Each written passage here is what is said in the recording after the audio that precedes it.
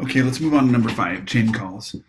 So the idea here is to avoid tying up your browser while the JavaScript API is running on the server. So they give us some options here using the promise specification. We have a then, otherwise, and always. So after we run something, we have a then command with 2 properties. What happens when it's successful, what happens when it errors. Otherwise handles when it errors, always happens regardless. Pretty straightforward. Let's go ahead and copy this function, paste it, and apply it. Okay. There we go. I've got to paste it right here. I'll repaste it. So let's apply what they're about to do in theirs. Come back here to this page. Let's run the code. And it selects a different page, activates this page right here. Then it applies a filter, grabs all, it looks like it filters on, oh, we'll have to run it again and find out actually. Filters, and after it filters, it does a select. There we go. Activates a sheet, filters a sheet, selects a sheet. So let's go back just so you can see that happen one more time real quick. All right, I'm gonna, oh, sorry, I probably need to, yep, there's our purposely triggered error. I'm gonna skip that one. I think I need to go back to switch to this sheet. There we go, so I can start this again, chain calls. All right, so we should see this sheet selected, this filter applied between those dates, and then select all GDPs that are at least 20,000, whatever that is, run. Okay, selected the sheet. Did it all pretty quick there all at once. Anyway, let's give it a try here. Let's select something we can apply a range filter on and then select marks. Well, back here, we can do it on, let's say we're starting on the map view. Let's switch to the sales view. Oops. Oh, I'm going to refresh this guy. Okay, map view. There we go. Let's switch to sales view. And then let's select losses. Oh, did I break my losses? I'm going to have to check that. Oh, that's meant to work on the map view. Select losses. Oh, I may have broken that. I better take a quick look at that. And then select only, oh, I think I'm supposed to select US and Mexico and then select losses.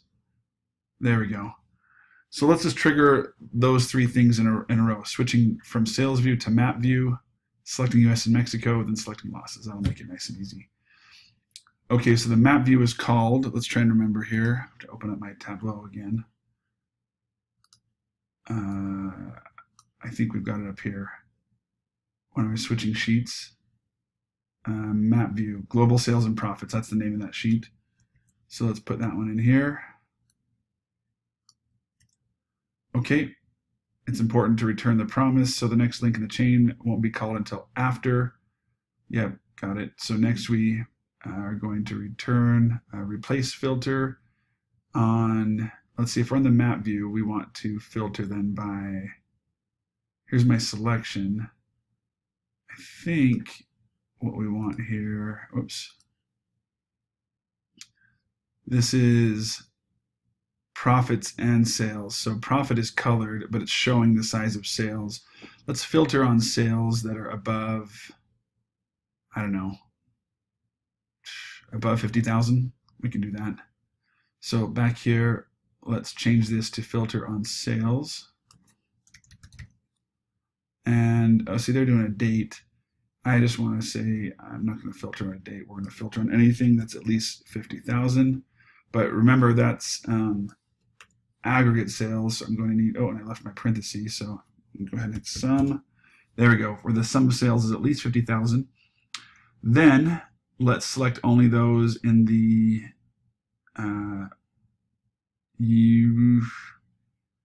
US and Mexico. We can do that.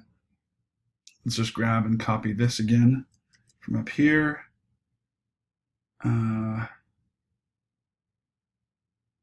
let's see, select marks async. I think we just need to paste this one now right there. Let's tab this in. All right, am I missing anything? Let's double check. We're doing a replace, grabbing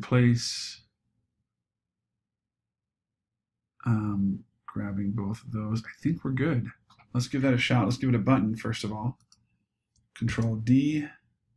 We're going to call this chain example and grab this.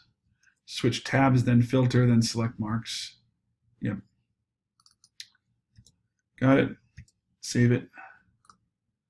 Back here, let's refresh. So my chain example should grab the map first.